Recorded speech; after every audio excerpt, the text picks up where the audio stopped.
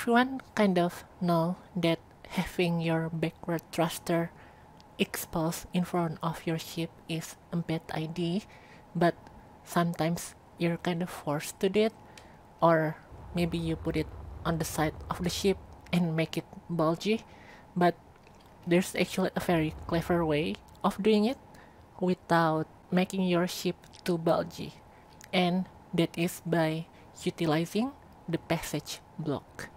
So for example, in this ship that I made, the internal thrusters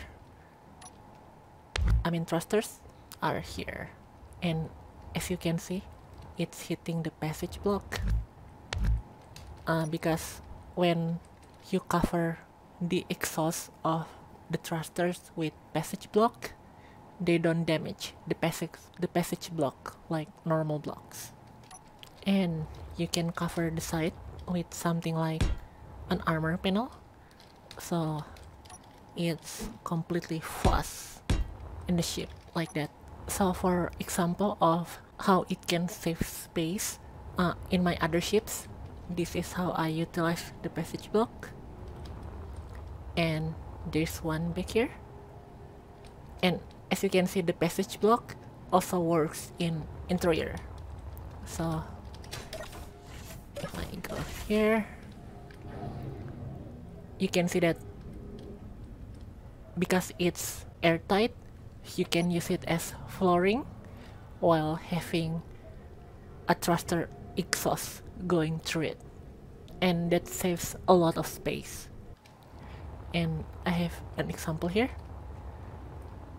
So this is an ion thruster with passage blocks on the exhaust, and you can see that thruster damage is turned on. You see the health of the light armor is decreasing there, and if I put passage block here,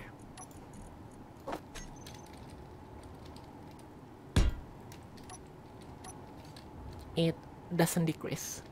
And normally for small thrusters you need 3 passage blocks. I'm not sure what the number is for bigger thrusters, but it doesn't really matter anyway, because you cannot really do it with large thrusters, and you can only do it partially, so it doesn't really matter with large thrusters. So yeah, so that's how you have internal thrusters without making your ship too bulgy. Or if you have a small ship like this one, then you can have internal thrusters as well.